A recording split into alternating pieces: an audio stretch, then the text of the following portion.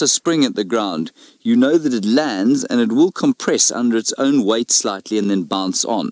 Now your muscles do exactly the same thing, and even if you do this try this at home if you'd like, not if you're going to injure yourself, please, but if you aren't going to injure yourself, you can try it.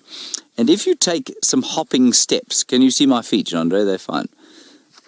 If you take some hopping steps and you hop like this, and then you stop, and then you do it again, it's not efficient. It's very inefficient.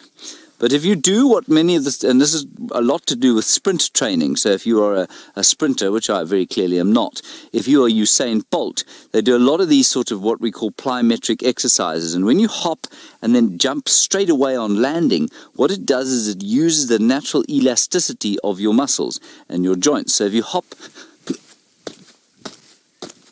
like that, every time you hit the ground, you jump up again. Did that look like a bunny there, Andre? No, I'm not doing any more of those. I felt slightly embarrassed. What it means is that, and especially if you're specifically designed for it, which we are not, and certainly none of the animals out here are, but the marsupials are, it means that much of the motion is actually not, it doesn't use energy at all. It comes from the natural elasticity of the muscles and the joints. So that's why, everybody, in a nutrient-poor continent like Australia, everything likes to hop.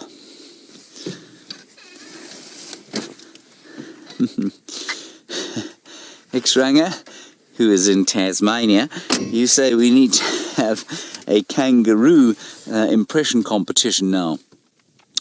I think I've done my kangaroo impression, actually, so let's try and see if we can get Jamie to do it. I imagine she will be a very elegant kangaroo indeed. And thank you for working out. You know, the reason I asked the other question of Jamie